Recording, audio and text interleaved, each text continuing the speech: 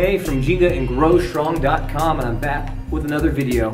And we're following our batizado series. On the last video, we talked about what is a batizado and how do you get your cord, your first belt, and how do you proceed along. This video, I'm going to give you an example of what we do in our group. What are the testing requirements?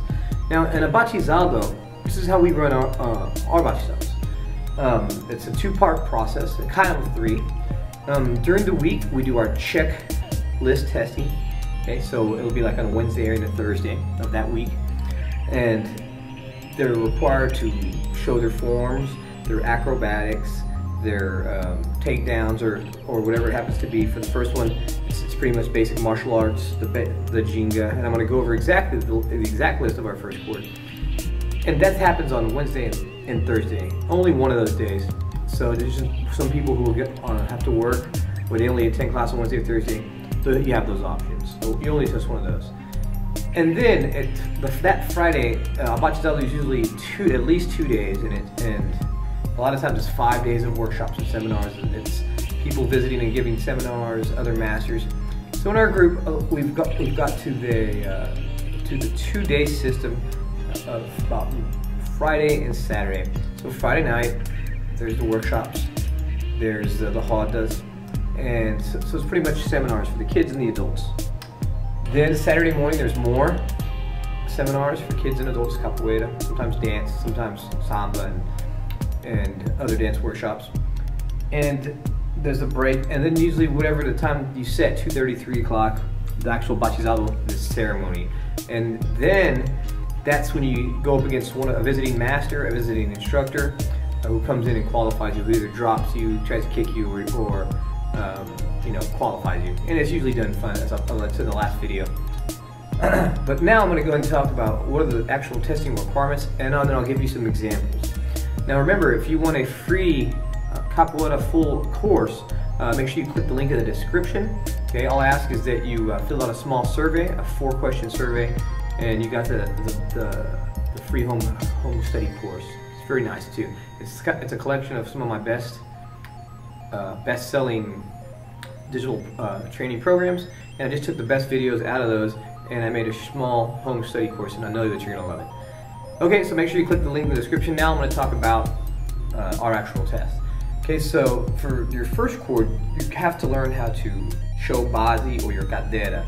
It's the basis for the ginga. Going on to that, you have to demonstrate what ginga is. Correct hands, protecting the face, a good solid base as you ginga. Okay, good coordination.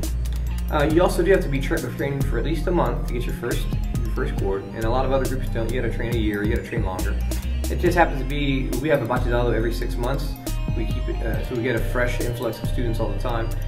Other groups, they only get 1 a year, and so it doesn't matter. They have different stipulations. Okay, so you got to be training at least a month. Show base, show ginga.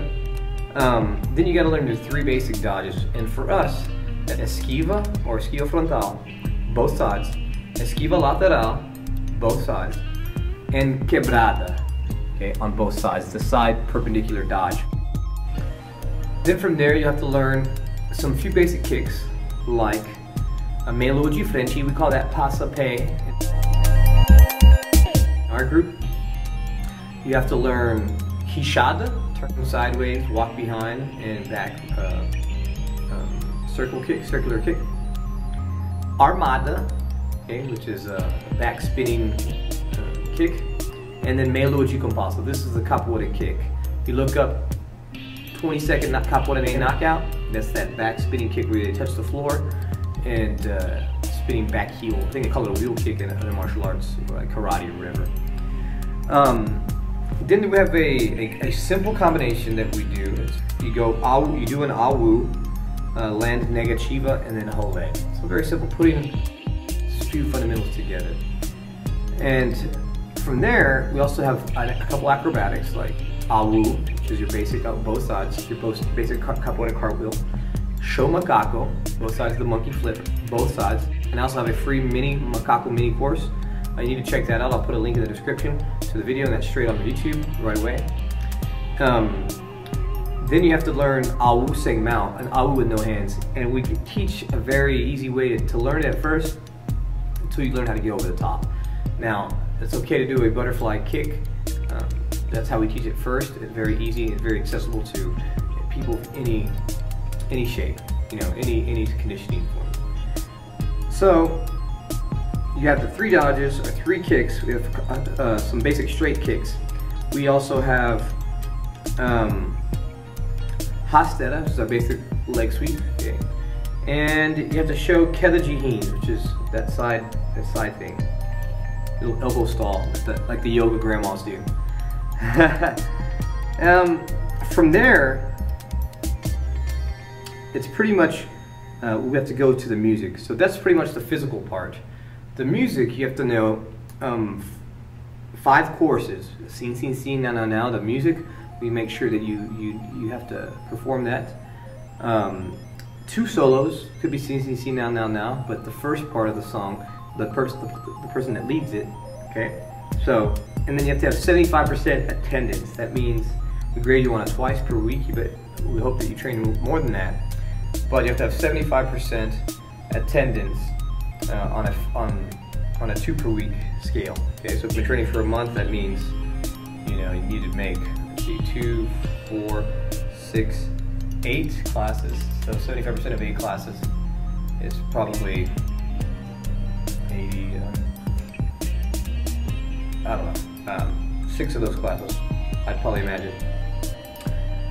And from there, you have to learn how to play the pandeiro. And I also have a tutorial for the pandeiro, so check that out, check that link. And learn how to clap correctly and clap and sing the choruses.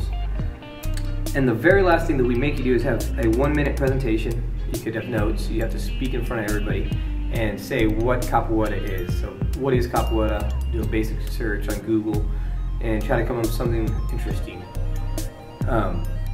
So that way you know how to explain what you do, and over time, with each belt, each core that you go up, you're doing a different research, a different presentation on a different aspect of capoeira, like the significance of the slave trade in capoeira, the significance of music in capoeira, regional versus, you know, Angola, also roda etiquette, and so on and so forth. So it's very enriching, especially for us as non-Brazilians, to do the research and know that at least at a basic level. But you know, you do learn a lot. So anyway, that's our test. That's the way we do our test, and other groups do it other ways. But it's pretty much a standard thing, especially for non-Brazilians, that you have to be submerged with the culture. You have to learn the music. You have to learn the language. You have to learn the instruments. You have to know a little bit of the history, and that's why capoeira is so rich, and that's what I enjoy out of it. So if you haven't found a location near you and you haven't started training capoeira yet, please make an effort to do that. Remember, my videos and my training programs are no substitution for a real capoeira group. I only hope to help those who don't have access to a group, and people just starting and want some more, some supplementary study. So I hope that I've been of service to you. Once again, check out those links in the description for the free course, for the free Macaco course, for the free other videos on the moves. Okay, sound good, guys? All right. Talk to you soon.